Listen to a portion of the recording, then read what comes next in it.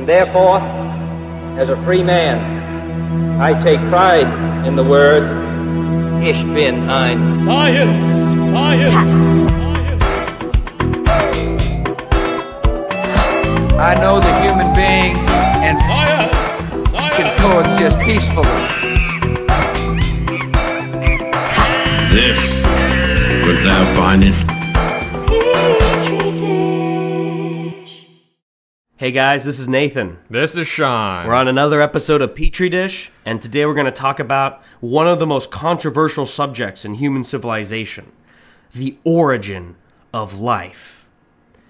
Now, Sean, where does life come from? When you turn back the wheels of time. If I could turn back... Damn, keep going. For the whole universe, stars unexploding and flickering in and out of existence, you eventually get to the point right before the Big Bang, a point called the singularity, where it's like all of creation, time zero, right before the explosion into the whole universe. And there's this kind of question of what happens right before.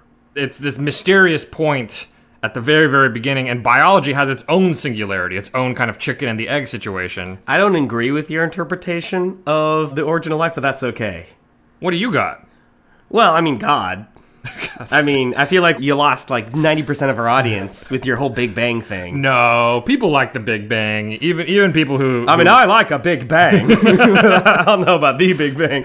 Okay, so I'm going to just quickly vocalize the fact that for some people, the world started 6,000 years ago, and life was created by God in his image. And all the things in the world we were given dominion over. And so all that's created by a sentient design. Okay, but like even, deists or something like that, like the founding fathers or some shit. Thomas Jefferson. Yeah, would say things about like, oh, God put all these rules in place and then the clockwork universe has sort of taken things from there. But no matter how you look at it, at some point there was a beginning to life, and that actually poses an issue in biology. So you're saying that it is possible to simultaneously believe in God and believe in certain scientific theories. I think most people go through their lives that way. I think we just solved the crisis at the heart of America now. Yeah, was that the main thing? So okay, but then what is the origin of life then in biological terms? Right, so there's this thing called cell theory, in that all living things are made up of cells, and all cells come from other cells dividing, right? But that begs this kind of question of, okay, if all cells come from other cells, that would extend back to infinity, right? But there must have been a beginning somewhere. What came before that very first cell? Ahura Mazda. Oh, okay. Yeah, dude, okay. that's the Persian deep cut. Yeah. Call out to Anna, our favorite Persian friend. Oh, okay. Yeah, sure. Anna Lee. Married to TJ. Yeah, sure. Originally, Anna Koresh was her name. God damn it. Okay. So there is this profound idea in biology that all the cells in your body came from one cell, that, egg that got fertilized. Right, from the sperm that went to the egg. Yeah, and kind of crawled in there and everything. Yeah. Well, but those cells were all from cells in your parents' bodies and back and back and back to the original cell. Whatever that original cell was, where all of the cells on Earth are descended from that. The Edenic cell, the cell of Adam. Yes. Yeah. But what came before it? Woo! That's what we're going to be talking about That's the today. chicken and the egg problem. That's the Big Bang singularity issue that we are going to use science to solve forever. Well, we're at least going to talk about it. Okay, cool.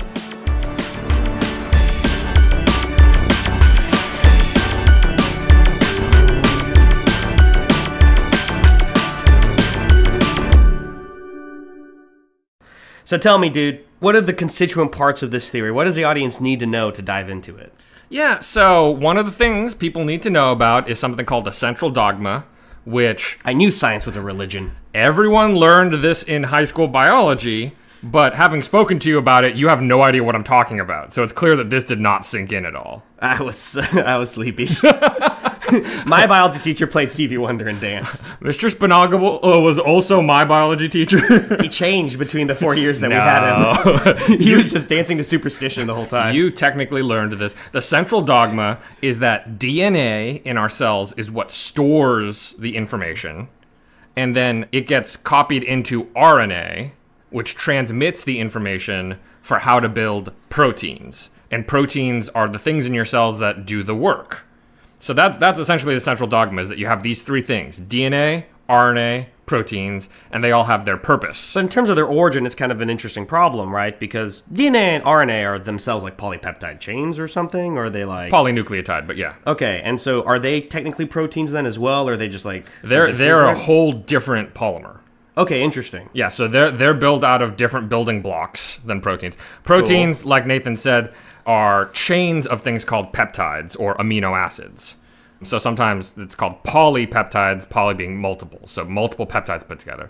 And DNA and RNA are both made up of nucleotides. So that's a whole different building block to make a whole different thing. Okay. So this doesn't seem so hard then. It's just like, yeah, in the beginning you had some DNA, talking to some RNA, making some proteins. What's so hard here? Right, so way back when... Well, by the way, what are we talking about? Like 1 billion years ago, 2 billion years ago, 3 billion years ago? Yeah, 3 billion years ago or so. Okay, shit, so 3 billion years ago. Yes, when the Earth, was still relatively young, Right. You had molecules. There's all kinds of atoms and molecules running around, but DNA, RNA, proteins are really big compared to like oxygen Right. or water or something like that. And piecing them together by random chance, which is what would have to happen way back when, there's no life around to build these on purpose. They would have to be built randomly, and you're not going to build big things by chance. So it is God. I want to, like, shout at you, but there are some people who believe that kind of thing, so, like, I can't make people that mad. So I guess what I'm saying is that in the very beginning, it doesn't seem very likely that there was DNA and RNA and proteins all Right. existing already. They're complicated enough of molecules, and their interrelationship is deep enough that for it to just arise in as that mechanism or that relationship is very unlikely. Right. And so cells themselves are able to make more DNA. They're able to make more RNA and proteins and lipids. So as kind of units of life, cells are able to do all this construction work that non-living stuff, just, a goop of molecules, has a hard time doing.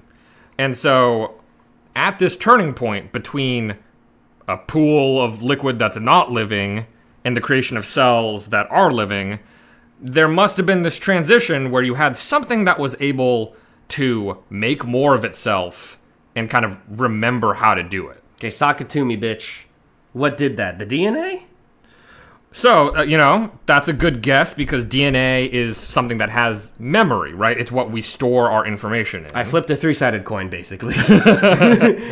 But DNA is not really capable of doing very much. Okay. So one of the things about proteins is that a lot of proteins are something called enzymes. Enzyme is a word for a protein that catalyzes a reaction. So that means that it makes a reaction happen faster. DNA cannot really catalyze reactions. Right. It's like a DNA is like a smart guy in a tower, and then like proteins is like your dumb fucking dude on the streets who like builds his house and isn't literate. You need that guy in the middle, the scribe, right? And that's the RNA. You need the scribe there who might transcribe what the DNA does. Wow, look at you, buddy. That was very good. I'm a dark horse candidate, baby. No, I kind of like it. So you got Mr. Smarty Pants DNA, Mr. Dumb Motherfucker, Strongman Enzyme, and then in the middle, you got RNA. Right, and in the central dogma, the way you kind of learn it in high school, RNA, really all it does is be a middleman. But like most middleman, he's actually waiting to take over top job. RNA in the central dogma seems kind of like the insurance companies. But they make all the money. Yeah, exactly. They're just extracting value with no purpose. Oh, you're such a socialist. But actually, the DNA has all this information. Proteins can do all this stuff. We actually have found that some RNA molecules can kind of do both of those things. RNA can hold information the same way that DNA can, but also are able to catalyze reaction. And these RNA molecules that can do sort of the job of a protein as an enzyme are called ribozymes. And they currently exist right now. We have ribozymes in our bodies that do a lot of functions. In fact, ribosomes, which are the main organelle that builds proteins. Yeah. The catalytic units of a ribosome are mostly RNA. So it seems like actually if we're going way, way back before we have cells, maybe actually the best candidate molecule that could do all the things that you need to be able to create life originally, maybe the best candidate is actually RNA. That it can store information over generations and be able to do catalytic functions. So 3 billion years ago, just there's some molecules and shit, and they just kind of like come together, become RNA, and then races are started. You can start to make more RNA. Right, okay. So there are different kinds of ribozymes out there, okay? And these ribozymes are able to do different functions, including things like take pieces of RNA and glue them together. So you have a chunk of RNA where it can glue other RNA together. And these are called ligases. yeah, ligases. Yeah. And then you also have RNA that can do things like attach itself to amino acids. And that's really important for when we're building proteins now. You know, the point is that maybe RNA could bridge itself into the protein world by attaching itself to proteins and stuff. So to get to your question, you know, way back when, what would this have looked like? Well, let's take a break. And then after the break, we're going to hop right into that. What does this lonely world look like of the little RNA? Okay. My name is Tyler Jerry, and if you're like me, you have millions in undeclared assets scattered illegally around the world. You need an accountant who's smart, who's discreet, who's sexy with big arms and strong abs ready to protect your money. You need a man like Lance Jung. He's that kind of fellow, and damn it, he's smooth. You go to a dinner party, you say, Lance, I need your help hiding my money. Ha! The man says, no, that's not what I do. I work at a record company. As if those even still exist. You get a little tipsy now. You say, Lance, really though, I need your help laundering my money. He says no. You're really drunk now. It's pretty late. You're tipping over the tables, and you say, Lance, really though, they're on to me. I'm gonna end up in a ditch. I need your help fast to hide my money. And damn it, the man pulls through. So if you need an accountant, support our newest Patreon supporter. Hire Lance Jung. Guys, welcome back. We're talking about the origin of life and hop into our time machine. Love Seats with Sean David Allen. Woo! All the way back to 3 billion years ago. Sean, it's a hot world. What is it like? So, back in the day, the Earth was just getting the shit kicked out of it by meteors. Don't step out of that love seat. It's dangerous. And these meteors that were slamming into the Earth could have actually been a source of some of these original organic molecules that we needed. Life is from space? Wait a minute. I think we might have a chance to talk about this sometime in the future, but people... Star Children! Life on Mars! People have found Oh, fuck. that meteorites and comets and meteors and everything, while they don't have like aliens and shit crawling on them, or even anything that you would call a cell per se, Controversial. do seem to have some what are called organic molecules. Dude, I am rock hard right now. Yes! And it's entirely possible that a lot of our supply of these organic molecules could have come during this intense meteor bombardment that was happening early in in Earth's development. Holy shit. Okay, so we're sitting in our love seat, we're watching meteors go by making love, and then some of them carried what could be the basis of life on Earth. Yeah, we got a lot of volcanoes erupting, right? Volcanic gases getting sprayed into the air. There's not that much dry land. And what you would have is these little tiny pools of water here and there. So on the little bit of dry land you'd have these pools of water, and kind of depending on what stage exactly of Earth it was. Like, this is so far back, we're not 100% sure what it was like all the time. No one is from then. And so, yeah, we can't like ask old people what it was like. What was World War II a few billion years ago like, grandfather? So these pools of water and kind of the few rocky landscapes that existed could have either gone through freeze and thaw cycles. So that means it could have gotten cold enough that they froze over and then warm enough that they thawed again. Or it could have gone through dry, wet cycles. But either way, this is RNA's home. This would have been one of two places where people think RNA could have existed. The other one is deep sea vents. But that one is kind of becoming a little less popular because one of the things people think is to be able to build up longer RNA molecules, you need to have cycles. Oh, that's that happen. interesting. Cycles where you build and then cycles where you kind of preserve them.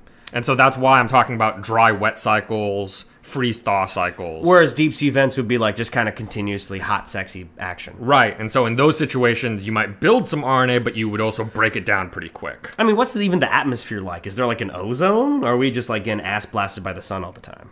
Well, so at this time period, because of the volcanic gases, there is an atmosphere. It doesn't have oxygen. It's just in like it, a really. shitty Venus-style atmosphere or something. Well, we have always had a lot of nitrogen in our atmosphere, so there's definitely nitrogen there. I have a lot of nitrogen in my nose right now. What the shit is Whippets.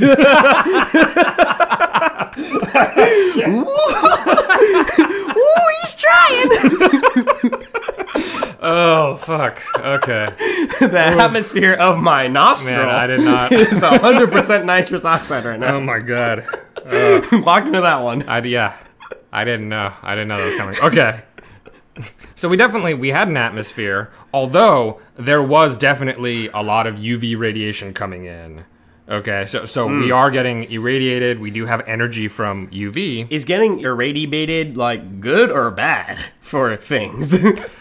I feel like, because I heard of Chernobyl. Yeah. I think it was bad for Ukrainians. Well, and also, UV radiation, I think a lot of people are familiar. That's why we wear sunblock and sunscreen.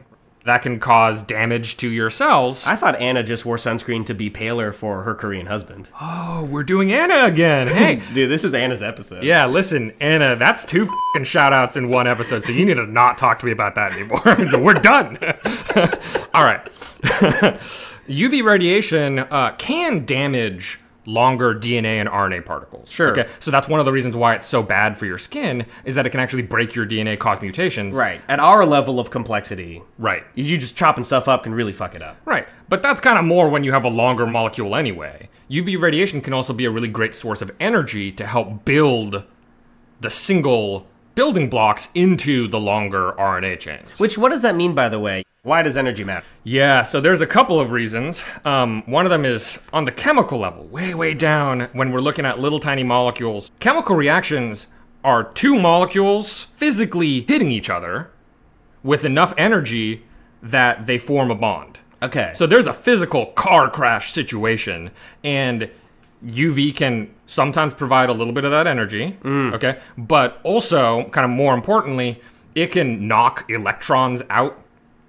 Wow, so we're getting real nitty-gritty with it. Yeah. Right, so you can knock electrons out, and that makes It easier for things to bond. Right, the atoms more likely to bond, because now they're missing an electron, they want to borrow one from somebody else, etc. Fucking Sean Heidegger, Heisenbergian, sex Schrodinger right here, dude. Yeah, we're doing it, I guess. Physics, chemistry, biology. Because remember, biology is just applied chemistry. And chemistry is just applied physics. Physics is applied math. And math is applied theology. What? Out of nowhere! Oh my God. Whoa! He did it. Yeah, okay, so I'm just a theologian many times removed. We're talking about the origin of life. All right, fair enough. Fair enough. So, like I said, freeze-thaw cycles would have been in sort of snowball Earth situation, whereas dry wet cycles would have been under the warmer conditions on Earth, Cool. which, if it was happening, people think it would have been in sort of the 50 to 80 degrees Celsius range, which is like 120 to 175 Fahrenheit. Sure, so dog shit for us, but pretty good for other things. Right, it would have been, like a not hot oven, though the water would have been like a little bit hotter than the hottest shower you've been in, right? it would have been just a tiny bit hotter than the inside of that love seat time machine we're in, baby. Ooh. Yeah, getting Sean's got the steamy. AC on, baby. What? That doesn't fucking make sense. I'm confused. All right. And then also, in this kind of rocky environment where you have these little pools that are getting evaporated and then reforming, there could have been clay, which some scientists think clay has sort of this porous structure. It might have helped template the construction of RNA. So it's kind of like... The clay would have been like a mold that these little individual building blocks would have been falling into, and it would kind of like set them up in the right orientation and order to be able to construct these bonds into RNA. That's cool. Yeah. So we're in this crazy place. Yeah, and in these little ponds, hypothetically, you have an abundance of these organic molecules, maybe delivered from outer space, or maybe constructed from smaller molecules over time. But the idea is you would have a bunch of nucleobases, nucleotides, the things that are the building blocks for RNA. You have a bunch of them kind of hanging around, hitting each other, forming bonds, and making little short RNA molecules. Oof. And all over the place, you know, you have these little ones getting made, and they're getting broken apart, they're degrading, right? So it's kind of this, there's a lot of exploration on what kinds of RNA sequences you're making. Early 70s. We got Al Green on. We're exploring, making right. bonds, baby. That is right. Polydictide chains, baby. Woof. So one of the things about RNA and DNA is that you might remember there are these letters, Right. like A, T, C, G, and everything. And these are different building blocks, and you can kind of construct them together to make unique sequences of DNA and RNA. Very cool. And so at this very beginning, you're just mixing, matching, you're making all these different sequences, and most of them don't do anything, and they'll fall apart. All right. But some of these could have come together into a sequence that was able to glue other sequences together. Okay, cool. And this is a random process, but because it's random over like hundreds of thousands, millions, billions of years, at some point, some of this is going to work out. Right. Eventually, something will come together into sequences that can actually do something. Yeah, it's like you're a tiny ugly fish in a big dating pond, but at some point you're going to bump into another ugly fish. Just Right. a matter of time. Especially if it's like not even a pond, it's like a barrel or something, right? Right. We're talking like a lot of people shoved in a single clay pond right now. Right. And once you've successfully made an RNA particle that can reproduce itself, it would immediately have a huge advantage over all of these shorter, shittier RNA guys that can't do anything. Because the ones that can't do anything will eventually just break apart. What whereas- does advantage mean to like non-sentient molecules? Right. I mean, in a certain sense, it almost means the same thing as when we're talking about selection for evolution. Right. In that anything that can make more of itself will be able to exist in greater numbers than stuff that has to be born kind of randomly. So over time, over, quote unquote generations, you would have this RNA making more of itself successfully, and other RNA that doesn't do any catalytic function would just kind of sit around and break down. Right. And you can also imagine that some of these RNAs, another kind of ribozyme that we know exists is a ligase. Those glue RNA molecules together. So you can imagine that an RNA could evolve that could glue itself onto other RNA. Maybe, for example, the RNA that can replicate itself. So now you would have an RNA that can make more of itself, and then a different RNA, RNA B, that's like a hitchhiker RNA. And it glued itself onto the first RNA. So now it gets made too. Do they feel love? Do they feel loneliness? I imagine it'd be like do you love the ticks that are feeding on you right now, Nathan? Yeah. I am the tick that's feeding on you right now. Oh, okay. Yeah, well, it's just funny because it's so difficult not to anthropomorphize these processes. Like when you say replicate itself, I immediately start to think like, well, that's weird. All of a sudden things are replicating themselves. But I think that's just the trap of anthropomorphizing something that's very not anthropomorphic. Yeah, well, it gets to a certain level where you kind of wonder what life means. Right. Which is, I think, where you're coming from, is that sort of already sounds like it's a living thing. You know, what is life for you, Sean? For me, it's just a hot cup of Folgers. What the fuck? Are you doing a bit right now? Is this an ad? You getting paid? Please pay me. Folgers. You getting paid by the big Folgers industry? Yeah, big Folgers. They got to you. So the point is that there are certain functions, certain functional pieces of RNA that as soon as they randomly assemble to be able to have that function would immediately confer them a benefit. That would mean that they would get expanded, they would replicate so much more than the other RNAs, that you'd start to see this proliferation of that function. And at the same time, hey, UV's hitting them and everything, they can start mutating. So this is basically, essentially the way that evolution works now. You would have things copying themselves, some of them getting broken by UV radiation, and sometimes those breaks mean that they can't work anymore, and other times it'll mean they work a little bit better. So at what point, though, does any of this shit become like, you said the building block is a cell, everything comes from a cell. At what point, like, how do we make cells? Right, yeah. There's a few really big hurdles to that, okay? And we'll get into those right after a break. My name is Jimmy Coconuts, and if you're like me, you love coconuts. Coconuts, coconuts, coconuts. Well, luckily for you, this Saturday we're doing a sale on coconuts. Come down to Jimmy's Orange County Coconut Emporium if you want coconuts. I'm talking 50% off big coconuts, 25% off the little coconuts. I'm talking even 100% off of the biggest coconuts. Do you like milk from the coconuts? We got coconut milk. Do you like coconut bikinis? We got babes in coconut bikinis. Do you like cars like the Flintstones going round and round and round and round in coconuts? We got cars made out of coconuts. I tell you, coconuts, coconuts, coconuts. This weekend only coconuts. So come on down to Jimmy's Orange County Coconut Emporium. Get all the coconuts, coconuts, coconuts. Guys, we're back where we left off. RNA is getting hit by crazy light outside a beautiful time machine in Clay Ponds. Patrick Swayze making pots. Yep. All of a sudden, we've got RNA trying to make more of itself, replicating. But when does this RNA turn into the cell that we know? Right, so there's kind of two main hurdles here. One of them is that we need to build the actual cell part, which has this membrane made out of phospholipids. The fuck is a phospholipid? Yeah. So lipids are fat molecules. Okay, so like olive oil or Crisco or whatever. Yeah, or okay? like people. fat, decadent people. So these fat molecules and phospholipids have another group attached onto the fat molecule. Okay? In the case of phospholipids, it's a phosphate group. Right.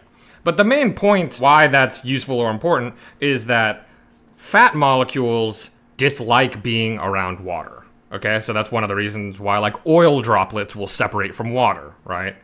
And then this head group that we attach on, the phosphate, likes water. It's hydrophilic, okay? And so having those two things put together means that if you toss a phospholipid or a bunch of phospholipids into water, they will automatically form into shapes to hide the lipid part and to stick the head group part out toward the water. Right. So a lot of times they form little spheres with all the lipids inside and all of the phosphate groups outside. Those are called micelles. And other times they'll form sort of like bubbles.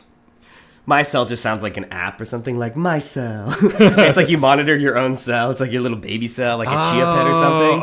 Okay. You're talking about like cells in your body. Yeah. I went every other way with that. I thought you were talking about like your prison cell. I was about to say prison cell. And then adopt a prisoner today. I also thought it was maybe like you monitoring or like sponsoring an incel.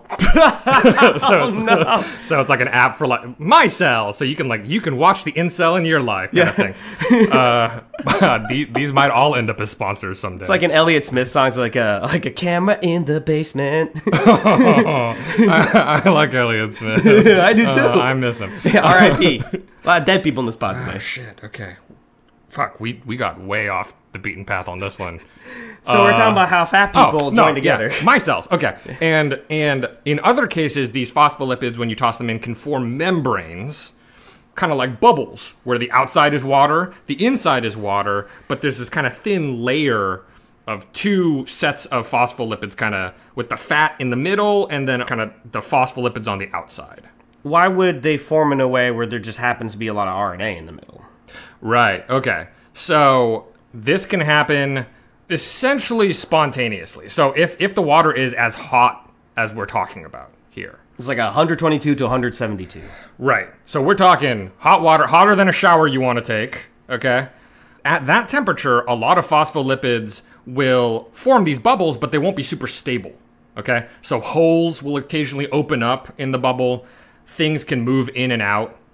And sometimes they'll just break apart and reform, okay? So it's kind of a more chaotic situation. And so the idea is you might have circumstances where you sort of trap some RNA on the inside, but really the only reason why the RNA can maybe get in there at some point, and then if it gets long enough, has a hard time getting back out, is the idea. So, so RNA's trapped inside phospholipids by random occurrence. Right, and in all of these scenarios, the idea is that there's a pretty high concentration of this stuff happening in these little ponds, right? So it's kind of this intense environment where you have a bunch of these little bubbles forming and breaking apart and getting holes popped in them and everything. And then sometimes RNA will kind of get in there, maybe it'll make itself too big, and then now it can't really escape again. There's other kinds of ideas, but one of the main things about membranes is that usually some things can pass through and then other things can't. It's called being semi-permeable. And that's true for our cell membranes also. Right. And so the idea would be the building blocks for RNA would be able to slip back and forth across the border wall. That's cool. Like coyotes. Oh, so political. No, but so, under some circumstances, they could get formed into a larger RNA molecule that can't escape anymore. And so you'll gradually build up more and more RNA inside of these bubbles. Okay. Because the bigger ones can't get out, but the smaller ones can keep coming in. Okay. So that's one way that you can make what are called protocells, in that they have this membrane the same as our cells. And there's some RNA in there doing And there's their some thing. RNA in there that can build up its concentration. Now, so how do you go from protocell to like now cells? How do you get the cells? yeah, so there's one kind of final bit about protocells and then a whole other issue, okay? The final bit about protocells is that our cells nowadays divide. That's an important function of cells, is that they can split and, kind of continue on producing all the cells in your body. Whereas 3 billion years ago, it's kind of like you have a phospholipid bilayer, you've got RNA in there. They're not necessarily like doing meiosis or anything. Right, yeah. Or mitosis. Either way, yeah. They're not doing the really complicated cell division we're doing now, right? Because they don't have all of the crazy proteins and shit that's required to do that. Right. But what they have found is that if you do have a chaotic enough environment with a lot of lipids, phospholipids hanging around in the environment, as the RNA collects inside and kind of starts to build up pressure, like you have too much RNA jammed in there, right? And the phospholipid membrane's just like kind of straining to hold it all in. Ooh. Phospholipids will naturally start to come in to help increase the size of that membrane. Because as you're kind of straining it, you're making these little gaps for new phospholipids to come in. So you can actually grow one of these membranes just by shoving too much shit inside. I like it. It's a fuck cell. This is such an erotic episode. And then eventually, if these guys get too big, random heat fluctuations could cause them to tear apart into smaller cells. Oh, that's really interesting. Okay. So you could actually have division here without all the complicated machinery that our cells use, just by tearing the really, really big protocells into smaller ones. There's like a magnetic quality to these protocells, and then they get too large, they split off. Right. They can kind of draw stuff in over time as the RNA inside keeps forcing them to need to be bigger, right? So that's the protocell side. But for us to get to life now, there is one really, really big jump that's missing. Where the fuck's the DNA?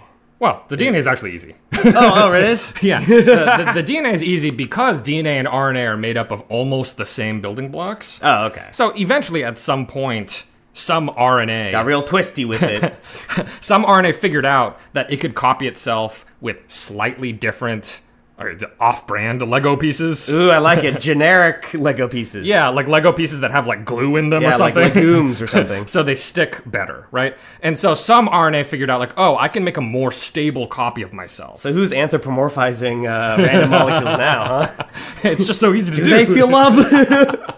So this very clever inventor RNA at some point figured out that it could make a more stable copy of itself with slightly different building blocks called DNA. But that could have happened later. The bigger jump is proteins, because proteins are made up of a completely different building block. How did they start associating themselves with RNA? The genetic code that gets us from a piece of RNA into a full-fledged protein, this genetic code that's conserved among all of life, bacteria all the way up to humans, we have the same genetic code. This must have evolved way, way back when for this original protocell to cell jump. Okay? So this goes all the way back to the origins of life. How? How did something like RNA, which it could maybe replicate itself, but proteins don't really replicate themselves. But you need proteins to do all sorts of advanced chemical reactions that could make a proper cell possible. Right, exactly. And so, what was this jump? Okay. What was it? I think it was Genesis. It was the Old Testament. Yes. This is where Jesus comes in. Yeah, right. Then a Jewish guy wrote a book. And all the cells, heed the word of God. And then made cells. Okay. So, this is a point where it's speculation. Okay? I mean, so all of this is kind of speculation. Yeah, all of this is technically hypothetical, but ribozymes do exist. Right. We have found RNA molecules that can do a lot of the things that I'm describing. Sure, so this theory is all supported by good stuff, by the good primo science. Right. It can still get changed. This is still very much in the investigation point. But this next jump is the part where it really gets more speculative, because we have not seen anything like this happen when we just mix molecules together. It's a question of this original association. And what it might be is that these small building blocks of proteins, amino acids, were also there in the soup. And there's enough energy that the amino acids could have started coming together into very short peptides. Not proteins. Proteins have thousands of peptides put together. This would have just been a few, 2 to 3, before they would start breaking down back into amino acids. But maybe some of them were useful to the RNA. Maybe some of them, because proteins and peptides all have their own unique chemistries involved, and we don't actually know how small a chunk of a protein can be catalytically active. So it could just be like 4 or 5 little amino acids put together could have a catalytic effect. And it's possible that some entrepreneurial RNA was kind of sitting around, and it found that whenever this one peptide got close to it, its reactions got a lot faster. That there became an advantage for RNAs that could collect certain peptides nearby them. How the fuck do you collect a peptide? Maybe by forming a chemical bond with it. Ooh. Which is one of the fundamental parts of how we get from RNA to proteins in our cells, is something called tRNA, which is an RNA molecule attached to an amino acid by a covalent bond. That is essential for us to be able to build proteins. So like early RNA is like pimps. And the way that you get a bottom bitch in all your hoes is you fuck them, right? I think that's right, though, right? Are we? Oh, shit. I'm just trying to make it accessible. Our audience knows a lot about pimps and hoes. Oh, god damn it. Oh, fuck. Yeah, I tried so hard with this Hey, episode. shout out to Kenny Din. That's controversial. Anna's gonna get mad about that. Anyway, okay. What point were you trying to make when you started talking about pimp? I'm just explaining that RNA and pep. It's like the RNA's the pimp, and it sees some like fine ass peptide hose, and it's like, if I fuck that, make a chemical bond, a covalent bond with this hoe ass peptide, I'm gonna keep it in my circle, and it's gonna be my bottom bitch. Oh my god. Anyway, yes. Let's go with yes. That's precisely what's happening. Is that originally it might have been a situation where RNA trying to do a certain function, found that having some peptides nearby was useful, eventually evolved the ability to covalently attach to that peptide, and then one day evolved the ability to make that peptide itself. But okay, wow, so that's crazy, man. So like, and this is all kind of speculative. Yes. But some RNA just like took on some peptides and then made that shit work. Right. That these peptides were being useful. And so the RNA, which has at this point the ability to replicate itself and evolved randomly in a way that made it so they could attach to the useful peptides. And then the ones that could became very popular and so expanded themselves. Okay, here's another one that maybe we'll keep. So the RNA is like a wealthy woman with some Chardonnay, and the peptide is just like a lawn boy. And she's like, I'm gonna take up this guy's good DNA, make some more of me. And then they fuck. Yeah. I gotta say, this one I think works better. I think I stand by pimps and hoes. So we have our cell, our protocell, and at some point RNA figured out how to do the good jizz with the proteins. And then it's not that hard to become DNA. And boom, we got our cell with the phospholipid bilayer, our RNA, who somehow becomes middle bitch. I don't know how that happened. DNA and proteins. Right. So once you get to the point where you have some kind of nucleic acid like DNA and RNA having the code that can make proteins, proteins are very, very good at enzymatic reactions. So they probably displaced a lot of the original ribozymes by just being more efficient. So over time, now we don't have that many ribozymes anymore. We have some, but not that many. And a lot of that's probably stuff that's been taken up in the protein side so that they've taken on those responsibilities because they're so good at it. And then, Bob's your uncle, dude. That's how you get the cells. You take the RNA up to lazy acres. Yeah, you put them out to pasture. Yeah. You turn them into glue. You tell the DNA's like, wait, what happened to the RNA? You're like, don't worry about them. They're safe. Right, yeah. So, essentially RNA functioned on both sides, the sort of information side and the construction side, but maybe wasn't as good on either one. And so once it gave spawn to the ability to make proteins... Sure, once we specialized. Right. Then those guys took those functions and RNA kind of just slipped into this middle ground. Damn, dude. So that's 3 billion years ago. Fast forward 3 billion years. Here we are, recording on a mic. But all our cells ultimately come from that moment when an asteroid hit the Earth and love thus sprang in the clay ponds. There's a lot of different theories about how much stuff might have come with those meteors, right? Some people are like, maybe whole cells were delivered on the meteor. But even if whole cells got delivered on the meteors, it still begs the question, where did those cells come from originally, right? And somewhere down the line, the RNA world hypothesis is kind of one of the best ones we have right now for how original cells were formed. All the shit we just talked about is the RNA world hypothesis. Right. Okay, cool. Because that's a sexy name. Yep, the RNA world hypothesis. Okay, guys, well, thus sprach Zarathustra. Okay. We have excavated and illuminated the origin of life. Maybe true. Maybe it's the I don't know. I don't want to be controversial. But, Sean, do you have any closing thoughts? One of the things you said earlier was about this tendency toward anthropomorphizing these little RNA guys running around doing their thing. And I think it's very true because there is something very lifelike about that very original ability to replicate yourself and to kind of pass on this information.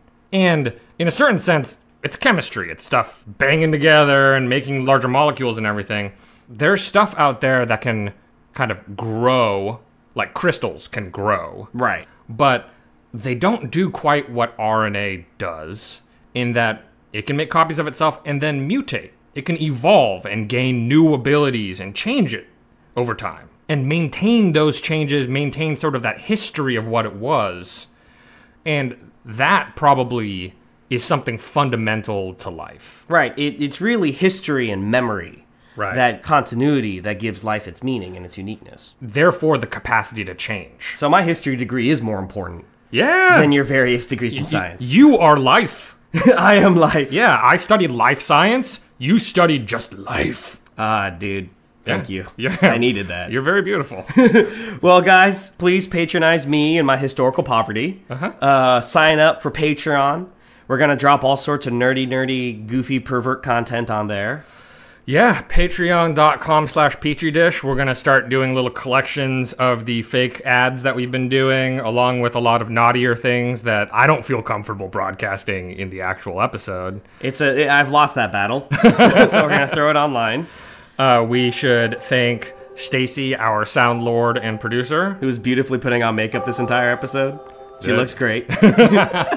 Brian Allen, who did the artwork that you can see on our Patreon and that will eventually grace the hats and mugs that we'll be giving out. And he's the origin of our life. Yeah, he was the spermsicle. His seed. Yes, that is accurate. And otherwise, thank you guys for listening. Good night and good luck. Yeah, bye everyone.